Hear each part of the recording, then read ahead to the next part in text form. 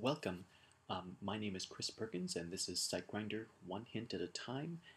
And today we're going to start looking at columns. So to understand columns is mostly to understand their need. This particular Photoshop document has two particular layers on it. It's got the picture and some text above the picture. And let's go over and see how that builds out. Builds out like this, so it looks great. But look what happens once we change the text size.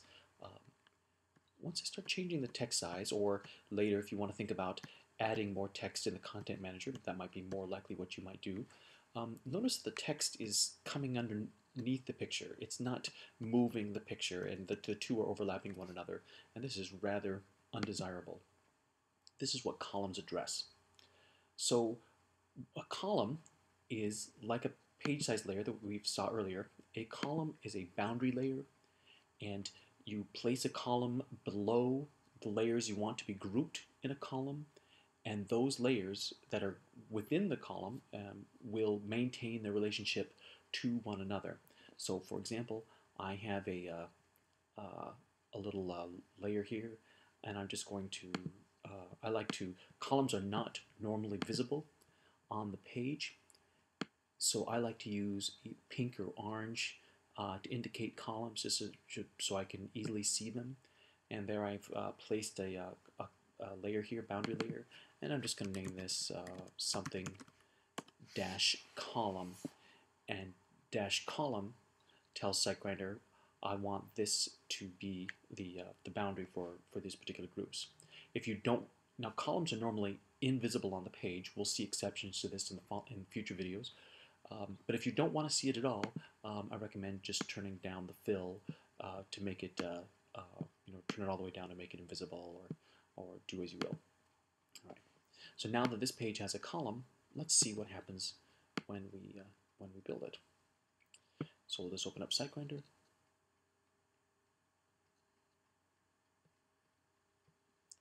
Don't have any warnings. That's good.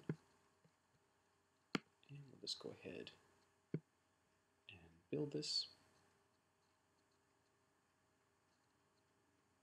There we go. So let's go ahead and reload this page.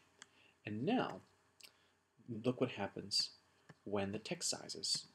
When I change the text size, or if I were to add or subtract text from the page, this little picture moves up and down relative to the text. It's keeping its relationship away from the text, and so that's what we want. Columns are great for making pages that are robust, that can survive edits from your users, that change and all these sorts of things. So that's the basics of a column. Now, to understand the basics of a column is one thing. To understand exactly when you should and shouldn't use it is another. And so I'm going to look at just some other designs. We're not going to be working on the details, or just sort of glance at them.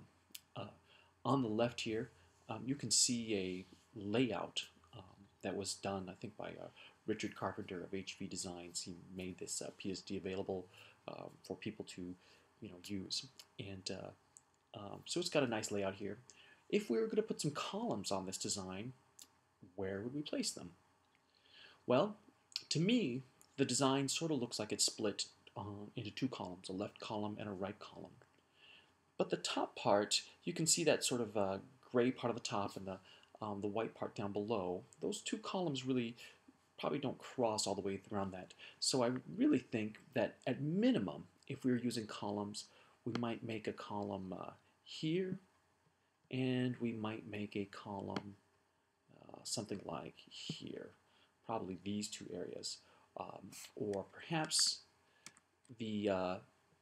perhaps that first column, maybe it might be more like include the things down below. But something like that would be the columns that we might consider using on this page. If you've got a lot of graphics, you don't have to worry about them being in a column so much, because graphics can't change size. And so you don't have to worry about them. You would want to make columns to accommodate text and menus, obviously Xmedia, because Xmedia can change, blogs, obviously blog will change, And for your gallery elements, this will depend on what gallery controls you choose. So panel sheets, thumb sheets, view sheets, these things all may be changing sizes or may not be changing size depending how you set them up in the design manager. Obviously we haven't looked at galleries yet, so we'll talk about them later, but just keep that in mind. Let's look at another design. This is one of the sample files that Media Lab uses, and once again, like, well, if we're putting a column on this one, where should we put? Well, this one clearly, to my mind, looks like a one-column design. That's pretty clear. And notice that all the stuff at the top doesn't really, it's mostly just graphics and some buttons and things. These things aren't going to be changing size and moving things around, nor do we really want them moving around. Probably, if we were using this particular column in this particular design, we would place it down here, something like that is where we would set up this column.